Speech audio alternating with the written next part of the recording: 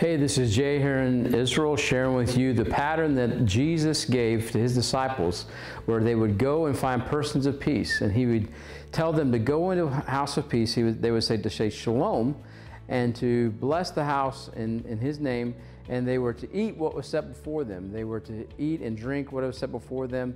They were to heal the sick that were there, and say the kingdom of God has come near you.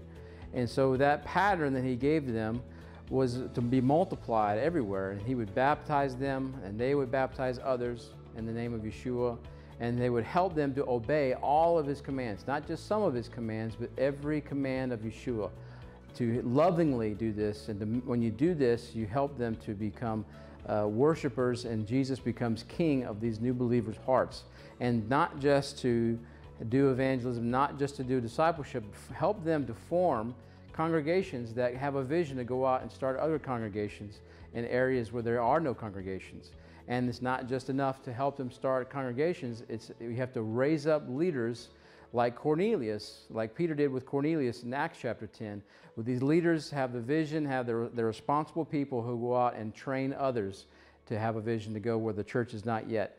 And so this pattern that he sent them out, he formed the team, he trained the team, he sent the team out to go find persons of peace, and then they reported back to him. And he listened to them, he evaluated what they did, he assigned them new tasks and new studies, and he prays for them and he praises them, and he trains them up behind the scenes. He mentors them, coaches them until they feel confident enough to see the kingdom established and catalyze movements everywhere they go that have a vision to complete the Great Commission that Yeshua gave us. How you complete the Great Commission? You follow the pattern he gave in Matthew chapter 10, Luke chapter 10, and Acts chapter 10.